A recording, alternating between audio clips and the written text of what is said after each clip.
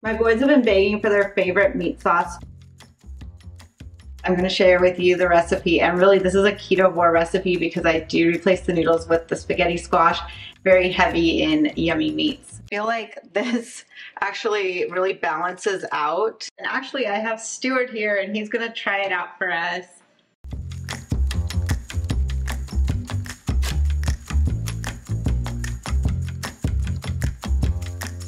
So first we're going to get our spaghetti squash into the oven because we need it starting to roast and steam so that we have noodles for when the sauce is done.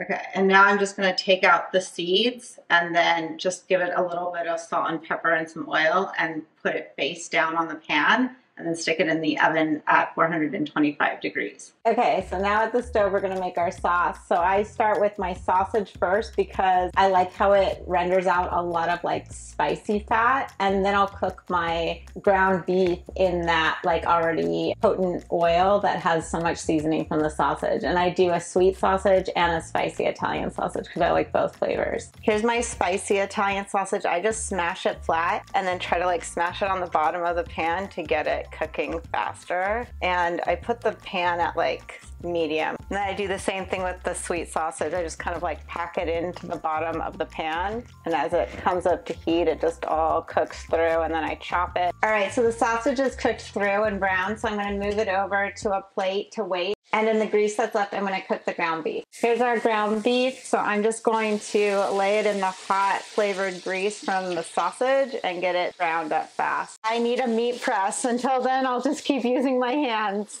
Okay, our ground beef is browned now, so we'll add back in our sausage. And this is also when I'll salt it all together. And now I'm going to add in the chopped yellow onion and the garlic. I think this was like 8 cloves. Then I just toss it all together and let the heat of the meat soften the onion and the garlic. All right, so after the onions have softened in the meat, I'm gonna toss in 10 ounces of white mushroom that have already been pre-chopped for me because it was easier for me today, and 10 ounces of Crimini chopped mushrooms.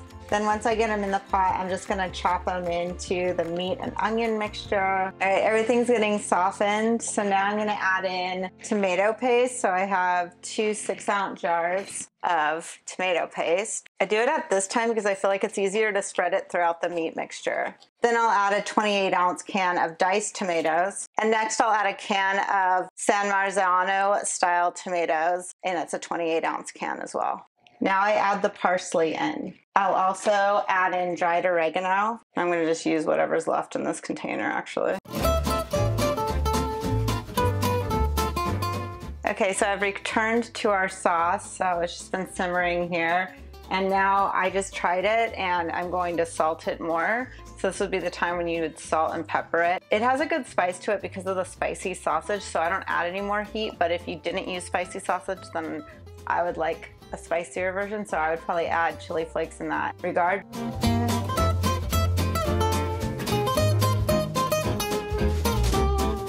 It looks like the spaghetti squash is ready.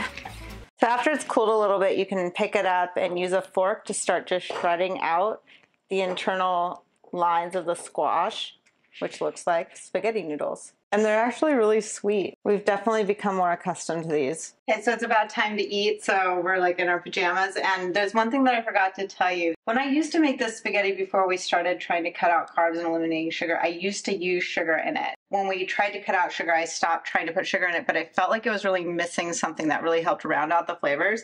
So then I started using the Element Mango Chili. These are those electrolytes. And so it's got that sweet mango, but it's also got chili pepper in it and it's salty.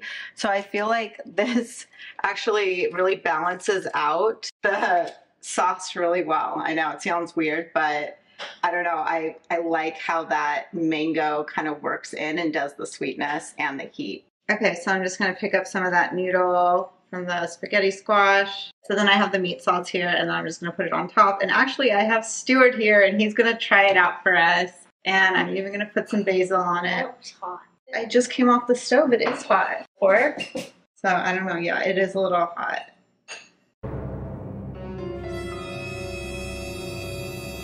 Maybe add a bit more pepper.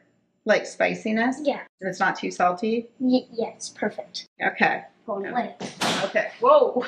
This is one of our boys' favorite meals, and they request it for me all the time. And this sauce blends into casseroles. Like, you can layer this into a casserole dish, put the sauce on top of it, then put cheese on it and bake it off. It's a great way to mix it up or make it really easy. We use this all the time, and this is one of our go-to things here. Below we'll link to the blog for the recipe where I write it all down.